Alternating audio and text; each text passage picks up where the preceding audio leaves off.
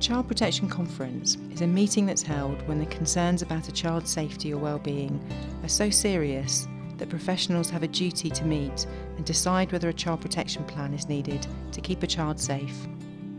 Often, parents and young people are really worried about what will happen at a conference. And whilst this kind of meeting is a serious step, understanding what's involved and being properly prepared makes a really big difference. Children are best cared for by their own families. Devon is committed to supporting families to find their own solutions, working together to build on strengths and to improve their family life.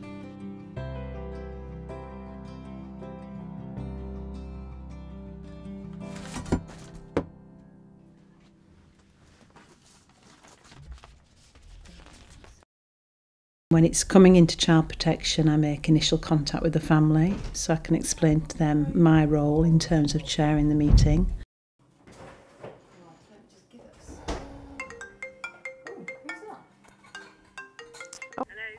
Hello, is that Connie? Hello Connie, my name's Margaret Robinson. I'm the Child Protection Chair and I'm just ringing, nothing to worry about, I'm just ringing to go through one or two things with you before the meeting.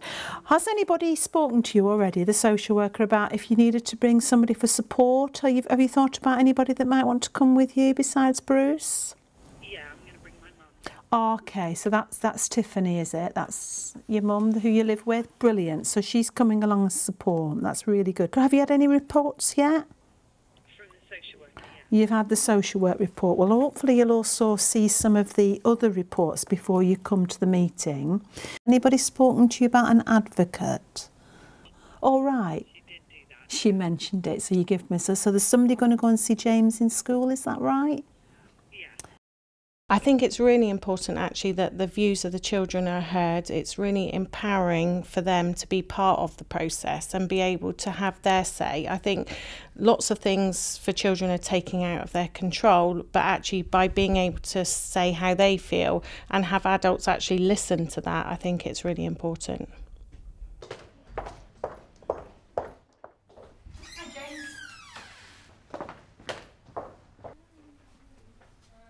Hi James, nice to meet you. I'm Julie and I'm an advocate from NIAS. I'll show you my ID badge so you know who I am.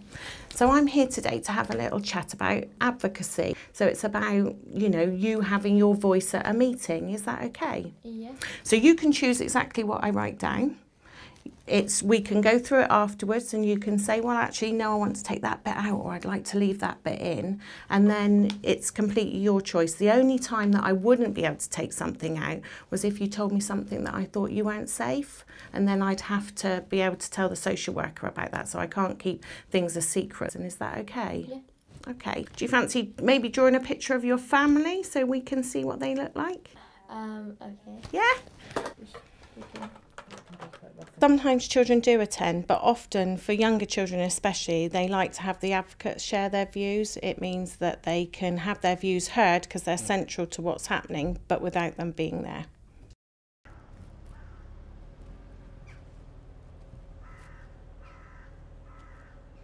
Before the meeting begins, the chairperson meets with families to make sure they understand what will happen in the meeting and what will be said. Part of the chair's role is to help parents and children have the confidence to take a full part in the meeting. And there shouldn't be any surprises.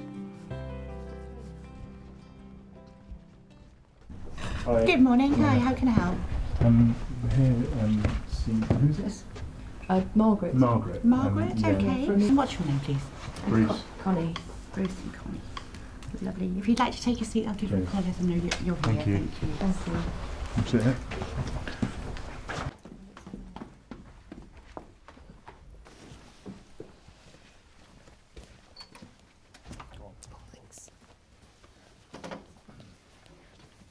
I'll make sure and I'll keep checking out with you all the way through the meeting.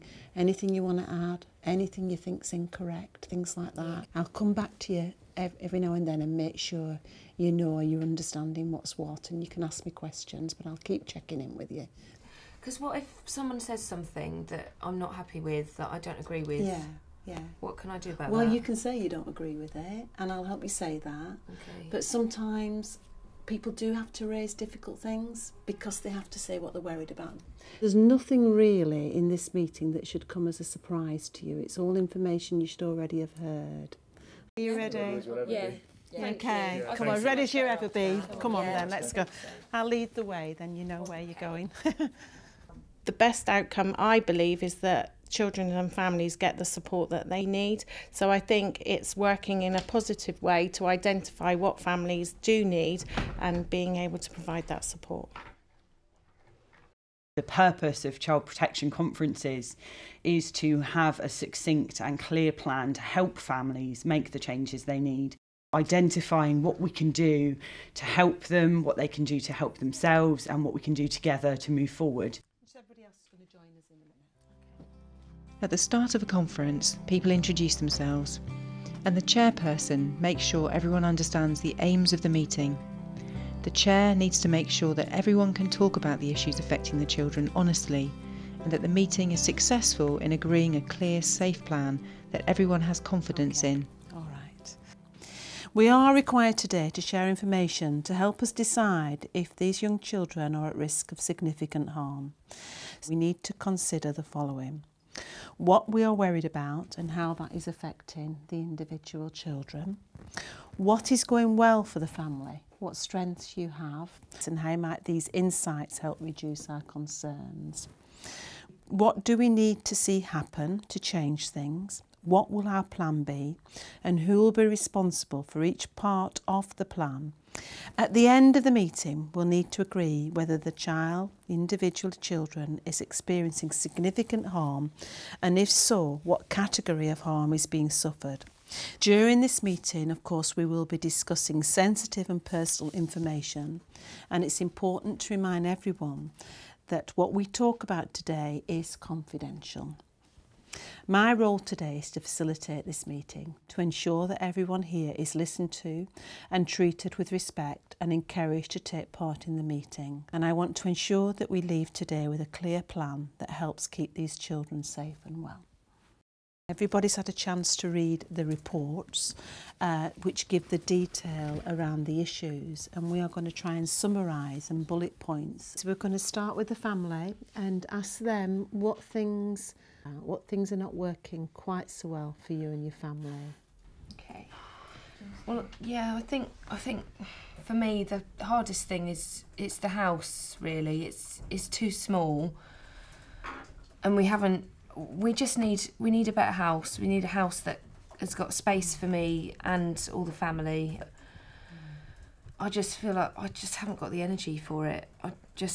It's only 2 bedrooms, isn't it? And kids need somewhere to play. It's ridiculous. One, and the baby on the way. It's just too.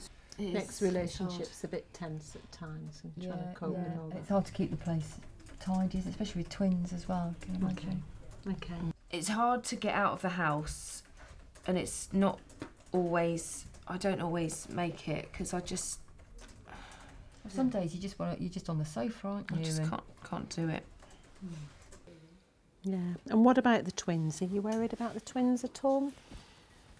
The thing is, it's in our family, like, all the kids have been like it. They're just a bit slower than you might expect to do some of the things. So they're not, crawling's not really happening at the moment. I mean, that doctor said about they're not putting on weight, said that there was nothing wrong with them, but, I mean, they do eat, don't they? So I don't understand. So let's hear what James has been saying, shall we, from the advocate? He saw the advocate. Yeah, I met with James at school and he was really happy actually to come down and see me. The first thing he wanted me to share with the meeting was a picture of his family. And I asked him what kind of things made him happy. So he said his family made him happy and football made him happy. They were the things that, So I've been trying to help, but it gets really tiring and I've been struggling with my school stuff. So he said he was really struggling with his homework. We're now going to go to the professionals and ask them what things they're worried about. I want particular focus from the professionals on the impact of those worries on the individual children. And we'll start with the social worker. We've had a chat about this, but I'll keep it quite short.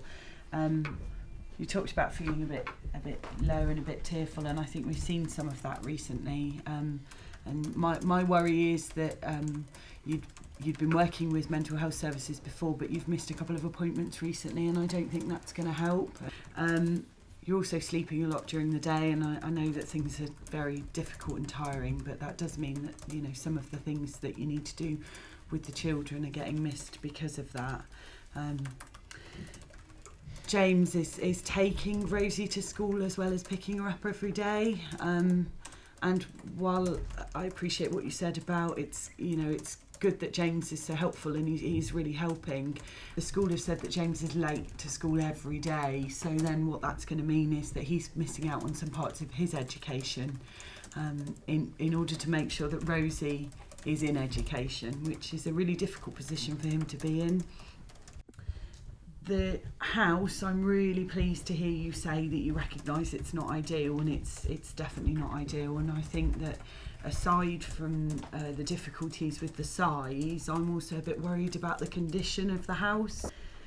In terms of the twins, you talked about the doctor had seen them and said there was no organic reason, and you know how you felt that James and Rosie were kind of a bit like they were at that age, and my worry is that you're so tired that you're not able to give them the time that they need in order to learn. We're now going to move forward in terms of what is going well for the family. What actually are the strengths within the family and the extent. One of the most important parts of the conference is understanding the family's strengths. The meeting will want to identify the personal resources, circles of support and community links the family have, and those they can build on to improve the safety and well-being of the children.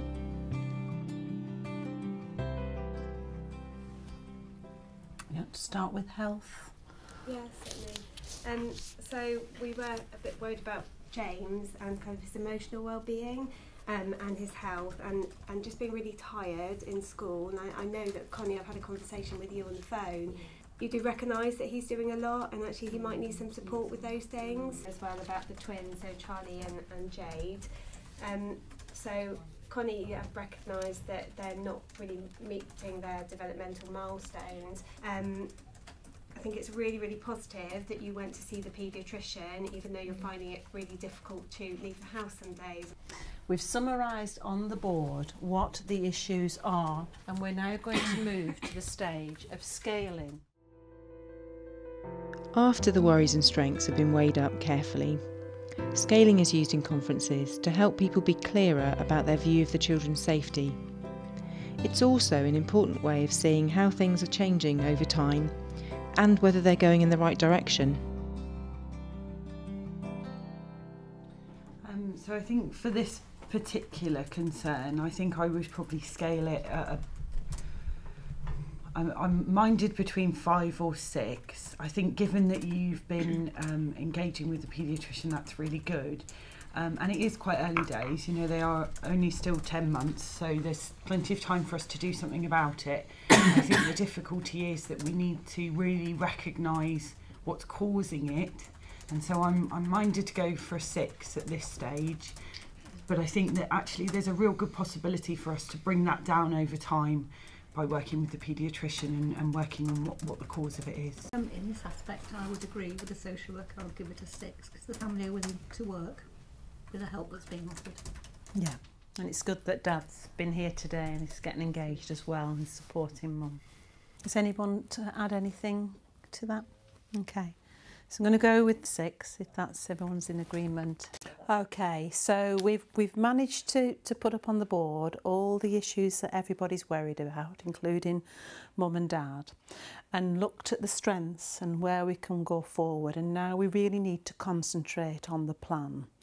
Now, I want everybody to join in with this because what we want is an achievable plan for the family. We want to know what will safe look like, and those are the bits you've already talked to me about. Let's look at how we can get things cleaned up and back to a standard that you'd like for your children. How we're going to do that and who's going to do that and when are we going to do that by. We're going to link that in to your strengths, because you've got some really good strengths. You've got good grandma, you've got a good bonds with your children, you've got ideas around where you want to be. We'll build on that, and then for each bit we'll look at what safe will look like. You'll have that all typed up in the right columns, as will all the professionals with all their responsibilities as well. Other things might take a bit more time. You're just starting to address it. For example, Jade and Charlie's development. Social workers put in place an achievable goal. It's 15 minutes or so playtime, focus just on their needs, to start to play with them, stimulate them, start to address their milestones and work together on that plan at every core group. When the core group meets, they will re-look at that number 6, and depending on how things have gone, that number can be reduced. When I refer to the core group, there is a group of professionals that is identified, and we're going to go through who those key people are to work with you and your family today. You are a member of the core group. That will be mum and dad and grandma, because you'd like her there for support and she's so involved in the family. Okay, thank you for that. We've made a date for the core group and a venue that you're all available for. And at that core group, as I said, they will review the plan with you as part of that. I next chair a meeting in about 2 months' time to review whether children need to remain on a plan, and we'll set a date for that now. Thank you very much for coming. I think you've done really well. You've really joined in the meeting. It's been really good. Okay. So thank you. Do you? Yeah. Okay.